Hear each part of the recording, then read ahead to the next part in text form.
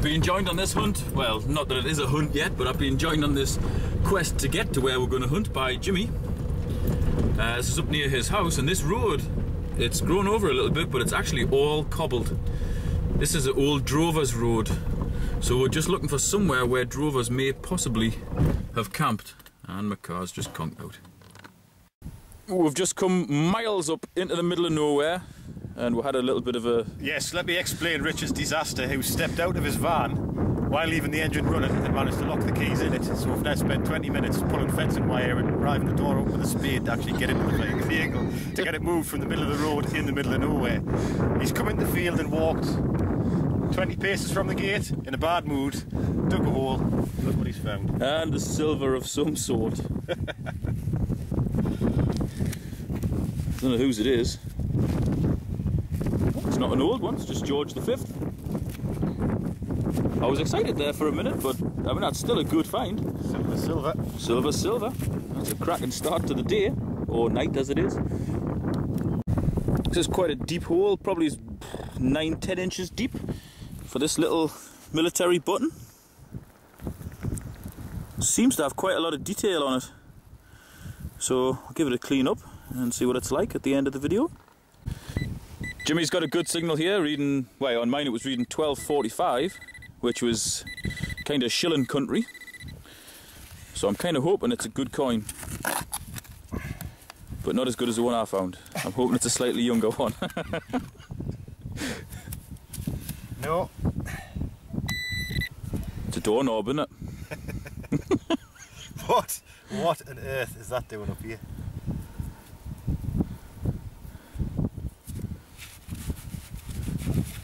Sure it's not just a brass musket ball? I think it must be, yes, aye. Or a cannonball. Just keep your finger over that bit so the viewers can't see it.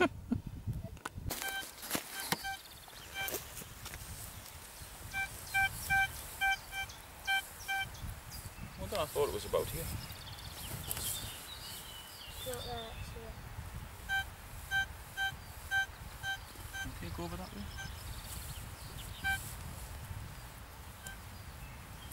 So it's about there, is it?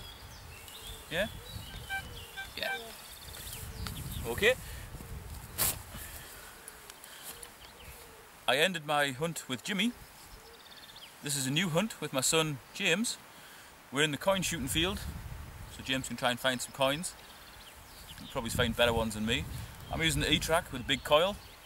I've forgotten my harness, so it's going to be a bit of a tussle swinging it through this pretty long grass. James has got the Vista Gold. Last time we used the Gold, it wasn't too good. The ground was absolutely sodden and it was freaking out quite a lot. When we're out tonight, it seems to be running very stable. I've whacked the discrimination up a little bit because there is quite a bit of iron in this ground, and it's latched onto a good target here, so we're going to give it a dig and see what's there.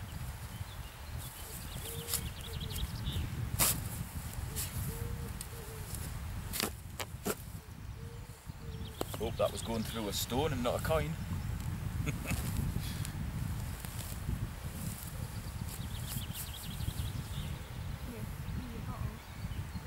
Oh, it might have been that. You think it might have been that?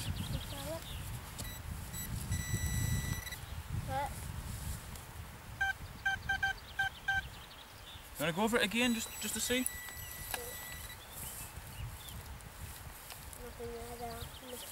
A bit further out.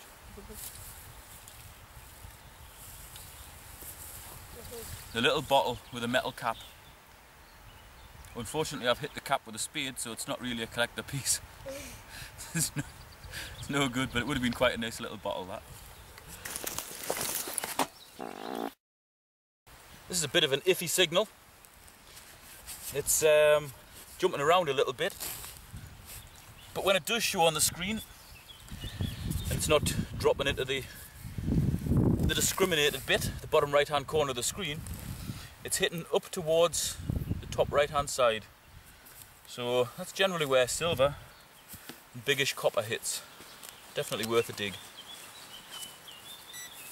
I've got a signal for everything. Have you? Yeah. Might be something very small in here. Nope. I think if that's a coin, if that is a coin, that's a record. Let's have a look. And then... No, I don't know, that's a lump of coke. It doesn't normally pick coke up. Unless we're missing something, which is even deeper. There's a tiny little bit of coke, which is almost 18 inches down, which is a hell of a depth, which makes me think that there's something else in here. There's still something in. Yeah. I'm still saying there's something in there. Right at the bottom of the depth gauge. I'm gonna get it, whatever it is, hopefully. Coin. Silver. What is it then? Let's have a look. It better be an old one.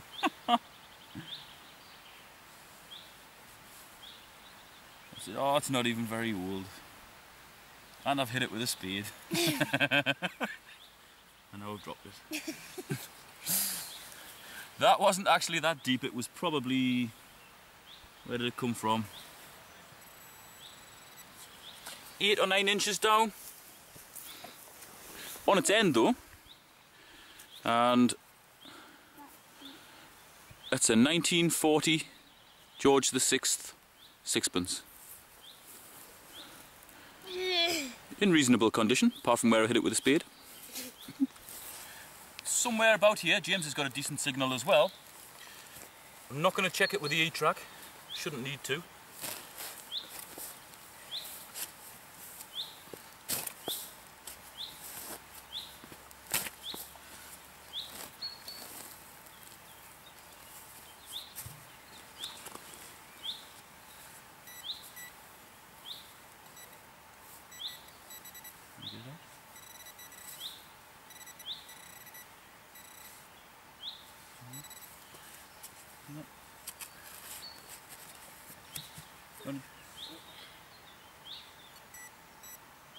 Nope.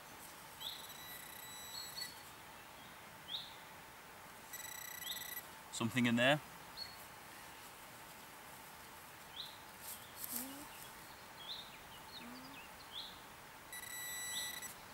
See it, it's there. What is it? It's an old threepenny bit. Not the silvered variety, unfortunately. Very faint, but maybe it's worth a dig.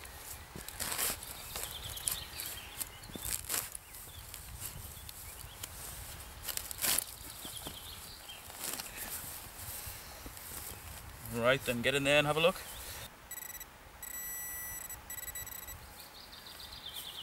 It's in there somewhere. Yeah, you can see it. Ah, it is a coin. That's a George VI halfpenny. Terrible condition.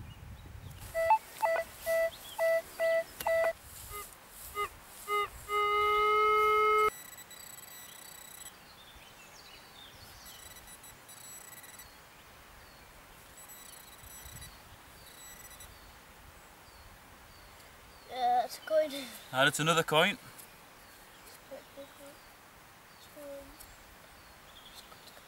That one's a George VI penny.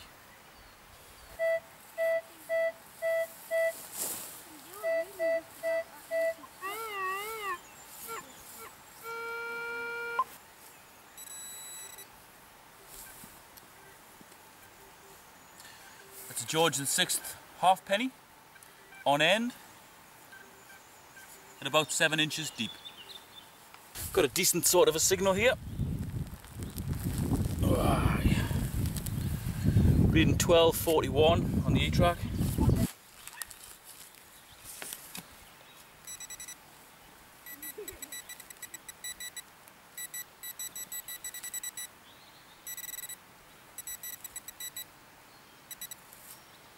It's a shallow one, but it's a nice one.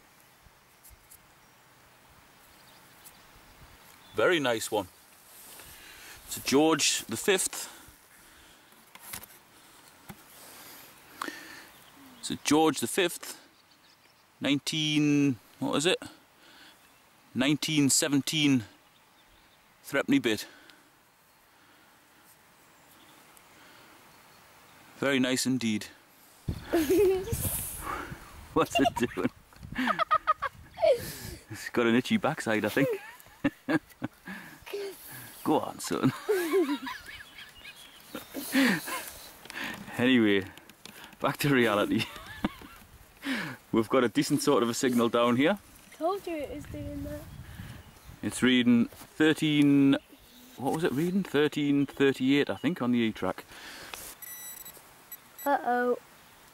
Horse is going near my metal detector.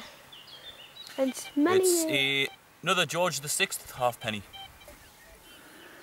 We've just pulled a copper coin up from probably is about 9-10 inches deep, and it looks like a George III. It is George III halfpenny. It's actually in pretty good condition.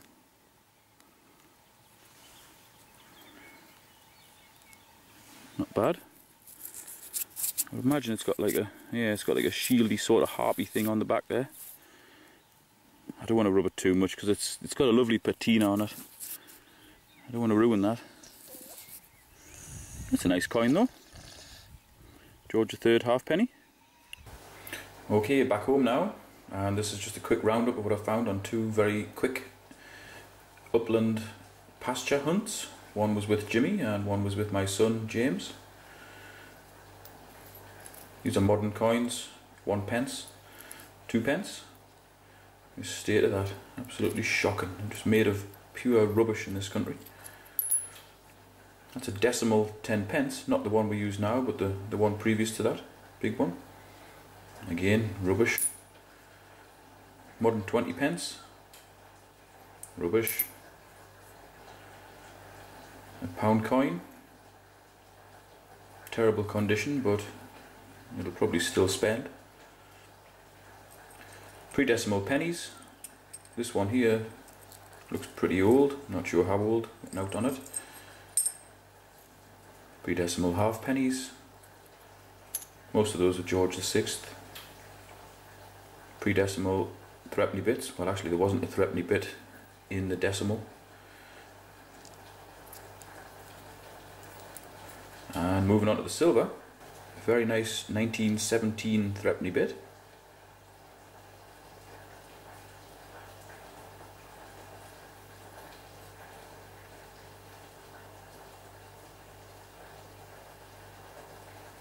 That's in great condition, that.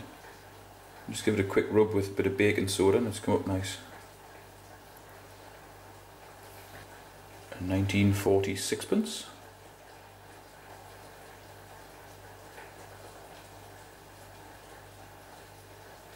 And a 1920 shilling.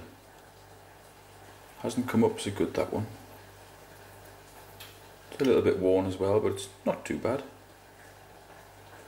Still silver. Makes me happy. Got quite a lot of detail on. Unfortunately, the back is terrible.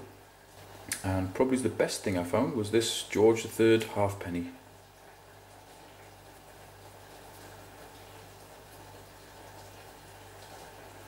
Hasn't got much on that side, but the portrait side's not bad. You can read all the writing. Georgius III. If you compare that to my previous best George III halfpenny, I know which one I'd rather keep. Mind you, I did brutalise this one quite a lot when I was trying to clean it. This one has not been cleaned. I'll just give it a rub, take the heavy muck off. So that's it. A few coins there, 3 silver, 1 nice halfpenny, 2 quick hunts in beautiful scenery.